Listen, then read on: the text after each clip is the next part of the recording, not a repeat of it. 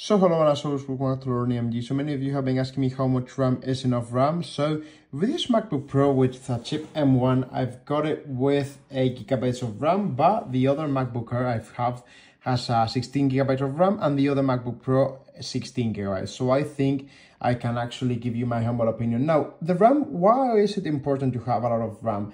Well, I think it's better when you've got multiple, let's say, options open. So let's say you've got Safari, you're editing videos, you're using Photoshop, so all at the same time. The more RAM you've got, the better.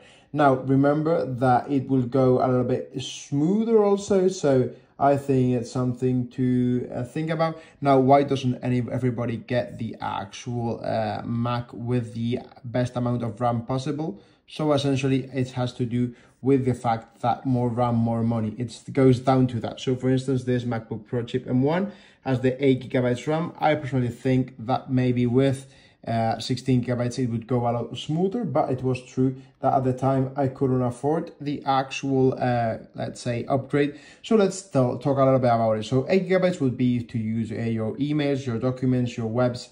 Then 8 to 16 gigabytes would be more of if you need it to actually occasionally do some editing, some videography and stuff. I would say 16 to 32 gigabytes would be 3D architects, any interior designers that really need to do the actual editing as a day-to-day job. And I would say more than 32 gigabytes are professional in some sort of space that involves programming or editing, okay?